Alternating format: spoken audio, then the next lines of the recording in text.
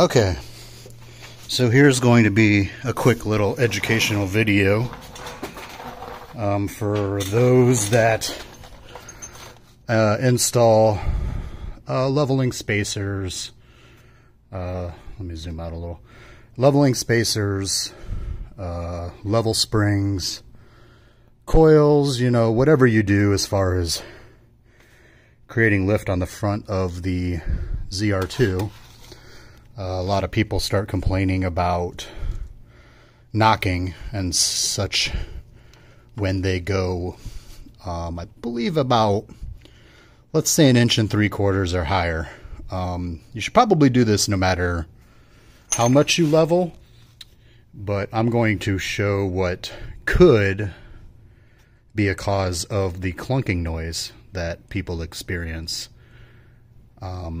This is just one of the things that could be causing that, so don't read up as this is the end-all solution. So I've reinstalled my factory upper control arm just to kind of show a little demonstration. So let's say you've removed everything and you've put your new, whatever you do, your level spacer, your coil over, whatever you've done, you've installed it, and essentially you're pushing the lower control arm down to create the lift. And when you reattach your upper, this also goes down. The issue is, if you look at this, you only get this much movement because of the way the bushings are designed. Let me see if I can light them up.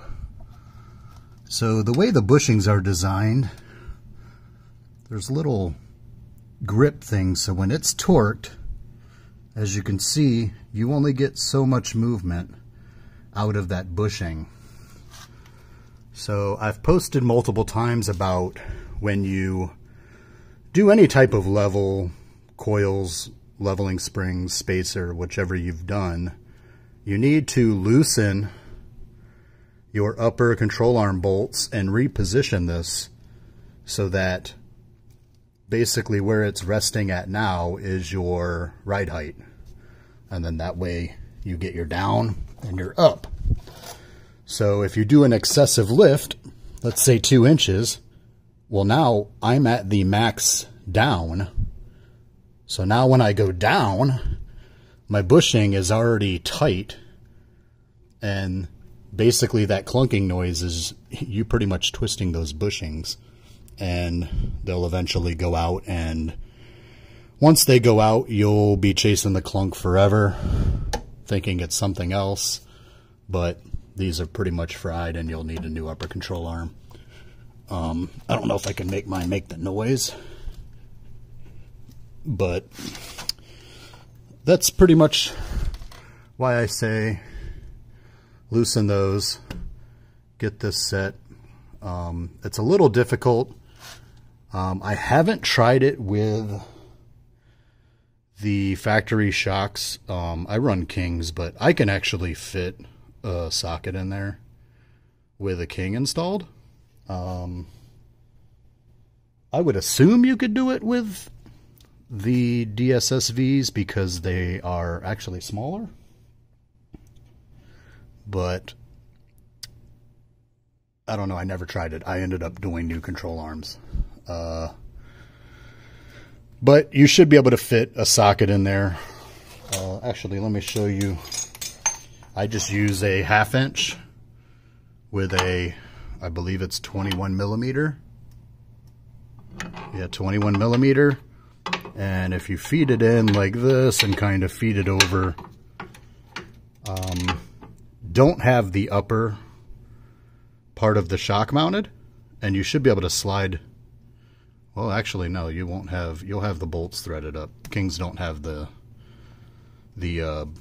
they don't have nuts. They have bolts. So you may have to play with it, figure out where this needs to be, and you might have to do it multiple times to get this right. But if you do that, that is going to minimize the chances of you having any type of clunk And if you do, it will likely not be because of the upper bushings and maybe something such as improper torque down at your lower mounts, a sway bar bushing, something else. But I'm willing to bet most people, their clunk is probably because they did not reset this when they re-leveled, or when they leveled the truck or raised the front with coilovers or whichever.